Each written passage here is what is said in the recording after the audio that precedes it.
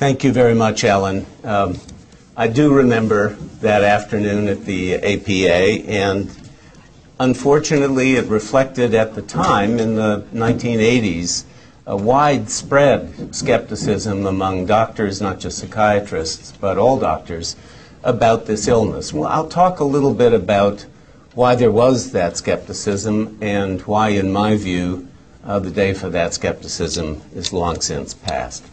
Can I have the first slide?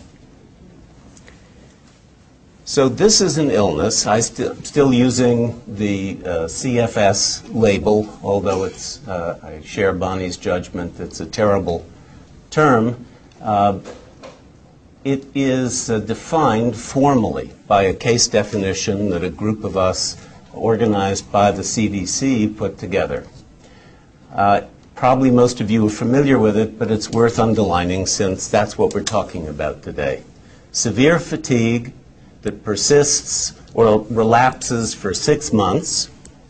Oops, my pointer, there it is. Persists or relapses for 6 months, at least 6 months, is of new and definite onset, is not substantially relieved by rest, and results in a very substantial reduction in activities at work, at home.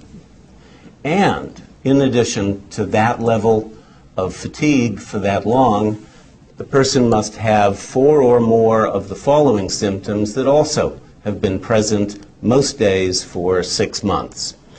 Impaired memory and concentration, sore throat, pain in multiple joints, unrefreshing sleep, swollen lymph nodes in the neck or under the arms, muscle pain, new headaches, and an illness within an illness, post-exertional. And then finally, to meet the case definition, the person should not have any active medical condition that could explain the chronic fatigue, nor any psychosis, melancholic depression, substance abuse, dementia, or an eating disorder. And when, although fatigue is a very common complaint, problem that people bring to a doctor, one of the top 10 most common problems, only a small fraction of people who walk into the doctor's office and say, my problem is I'm just tired all the time, I don't have enough energy. Very few of the people who say that wind up meeting this case definition. Back during that time at the American Psychiatric Association meeting, virtually nothing was known about this illness. So for the skeptics, there was very little information to either support or reject their skepticism. But since then, there has been an enormous amount of research. And I guess I want to start today by just underlining that while those of us involved in trying to study and cure this illness have not succeeded in fully understanding it or in curing it. And for some of you, that means that all of the scientific work I'm going to be discussing has really not brought help to you. There has nevertheless, every medical illness is ultimately solved by a scientific process, and invariably that process takes years and years because none of us are that smart. So in the last 20 years, there have been over 5,000 scientific studies of CFS published, over 300 of them in the most prestigious medical journals in the world. There have been 8 international research conferences, the last of which, last March 2009, had over 160 scientific presentations from people all over the world, scientists and doctors from all over the world.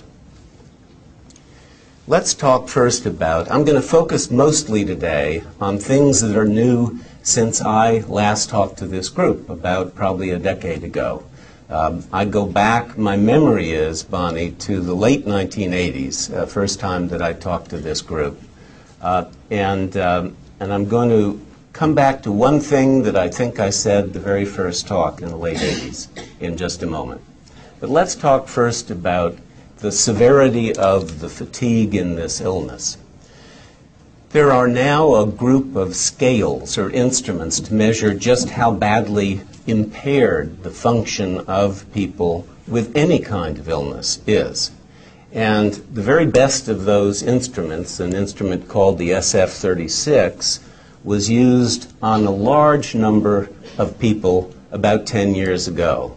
The general population, the patients with heart failure, patients with depression, and patients with this illness. This instrument gives 8 different scores, and that's what these 8 different columns are. And the higher the score, the better someone is functioning on that domain of function. And as you can see, this is where people, healthy people in the general population are. In the red line are people with heart failure, whose functional status on all but one of these subscores is below. Patients with major depression in blue are lower than the patients with heart failure on several of the domains, except for one. But patients with chronic fatigue syndrome are actually lower in their functional capacity than patients with heart failure. And this study, this is our own study, but it's been replicated by many groups now all over the world. As a result, this illness is damaging the society, the greater society, beyond just the people and their families who are affected. A survey conducted by the CDC of patients with this illness, a large number of patients, found that there was a 37% decline in productivity and the ability to function around the household, a larger reduction in ability to function in the labor force, and estimated that the total cost to the United States each year from the productivity losses caused by this illness. Not included in these costs are the actual medical costs of caring for the illness, just the loss of productivity of people who can't work or can't work full-time anymore, was $9.1 billion a year, which at the time they did this study was greater than the bottom line of the biggest company in the world, which is Walmart. So this is a lot of money, a lot of lost productivity to the society, that alone, for people who only want to attack illnesses that seem to have an important impact on society financially. That number alone should catch and is catching people's attention. Next slide. So, as I said a minute ago, this is an illness that still to this day is defined by a set of symptoms. And anyone can say that they have a symptom. Anyone can say that they have all of the symptoms in the case definition. So the question many doctors since the beginning of this case definition have asked is there any objective evidence of things in the body that are going wrong, that are different in people with this illness from healthy people, or different from depressed people, or different from people with other illnesses that cause fatigue, like multiple sclerosis, for example, or lupus. So are there objective biological markers that are abnormal in these patients who subjectively say they have all these symptoms? That was the question scientifically.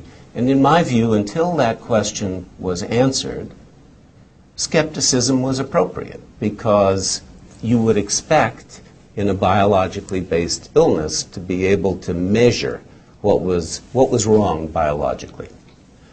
And the other question is, do we understand how these symptoms are caused? And I think my answers, as I've implied, to this is now absolutely yes. This controversy is over. Do we understand how the symptoms are caused, what the basic biology of this illness is that leads to the symptoms? No, I think we don't understand that yet. So how I've said there are objective biological things going wrong in people with CFS.